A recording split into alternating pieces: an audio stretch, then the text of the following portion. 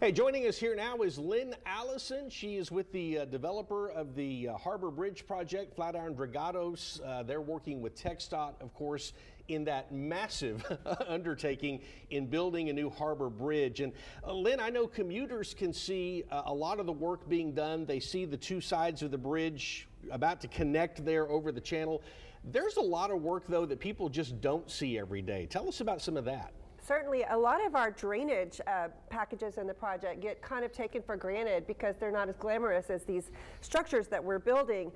We've just come up on nearly finishing the salt flat channel, which is a huge part of the drainage package, quadrupling the capacity of that channel, fortified with 25,000 tons of rock and riprap and retaining walls and big box culverts. The real beauty of that salt flat channel is it really pumps and channels water from the really low-lying areas at Leopard Street and Crosstown Expressway on towards the ship channel, and really just stood the test of coming through Tropical Storm Alberto with over 5 inches of rain and not having to have any roadway closures due to flooding while keeping traffic moving throughout the storm. Well, that's what I was going to ask you, because I know typically as you guys have done construction, that area down there, and again, it's that waterway that runs toward the ship channel in the kind of the ramp there.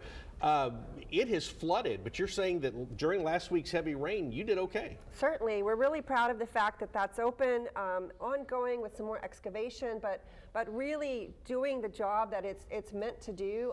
Also, it's just a really nice area that kind of runs, like I said, towards the ship channel. There's certain areas, if you go over to the Lake Street Bridge, where pedestrians can cross. Lots of fun to watch the shorebirds in the area. There's tidal pools for fish to spawn with an ebb and flow, and constant pools even in drought conditions. All right, still lots to be done there, but apparently lots has already happened, so we're going to continue to keep an eye on that. Thank you, Lynn. Appreciate that. Back to you.